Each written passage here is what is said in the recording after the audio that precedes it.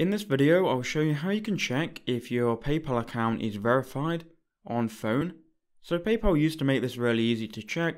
Now it's got a little bit more complicated, but I'll show you how you can do it and check within under a minute. So what you need to do, you need to go ahead and go to the link which will be in the description below. The link should look something like this.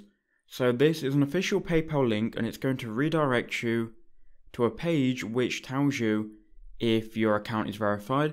So first I'm going to log in to my PayPal account, and now it should redirect us to a page which tells us if our account is verified. Let me just confirm my number first. Okay, so we've now been redirected, we've been logged in, and we've now been taken to this page here. Now if we just zoom in, you can see here it says you are a verified PayPal user, and then it gives me more information on that. Now if your account is verified, here it will obviously say you're a verified user. Now if you're not verified, you won't have this green box here, and it won't say you're verified, and that obviously means that your account is not verified. So that's how you can check. Please do leave a like and comment down below if this was helpful.